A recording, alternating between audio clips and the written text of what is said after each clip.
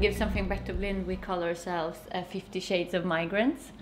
Because we're over 60 nationalities in the project, and I think that's also like maybe why we became so successful, because we don't make this distinction, like if you're from US or Germany or Sweden or France or Afghanistan, Syria, and because also as a migrant it doesn't matter, like of course you all bring different luggage and different stories with you, but some things are quite universal. It's not this kind of like, oh, here a German person is coming to help you.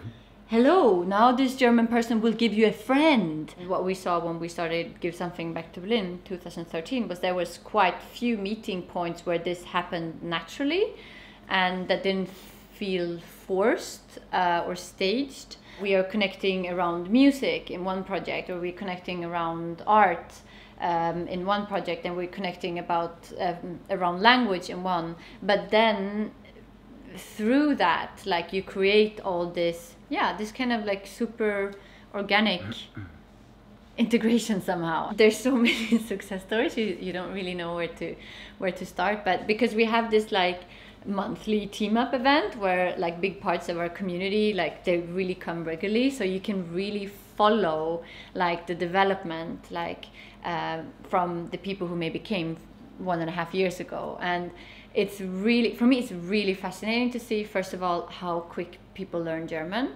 like really quick if you compare to like my American French friends, or like like it's almost embarrassing. I think people also, I think sometimes we underestimate how much people can actually change meeting one single person, getting one person's story, and it's something completely different sitting face to face with that story or with that person than reading it in on your iPad or like on your phone. Or that human contact is so important, and that's what we're really trying to do, to create those human connections. To be honest, today, like that community or your family, there can be a lot of different political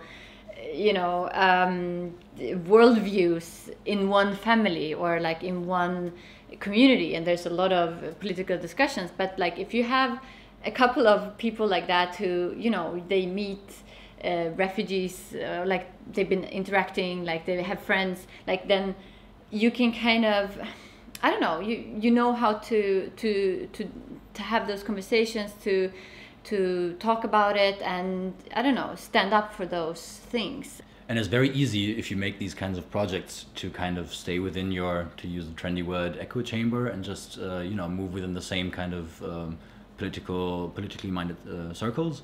But especially through the volunteering, I think we're really able to go beyond those traditional bubbles and boundaries, because, for example, we have corporations with organizations that work with homeless people, and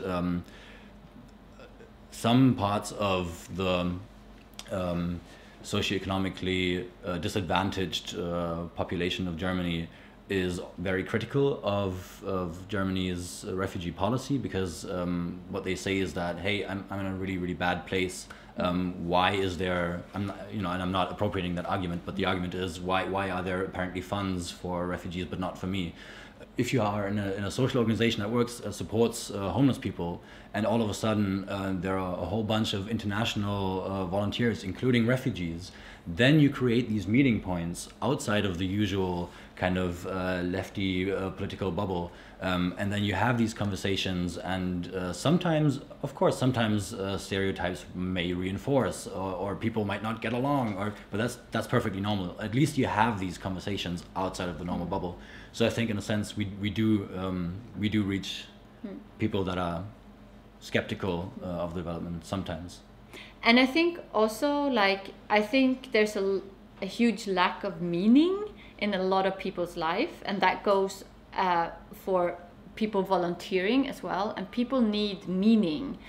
And what we're doing is essentially we're creating meaning in a lot of people's life, and das ist nicht zum Unterschätzen. Like It's not to be underestimated. It's not to be underestimated. Like also for the people who, like, when you're helping each other, you're helping yourself also, and yeah, I think that's it's beautiful to see and be able to contribute to that.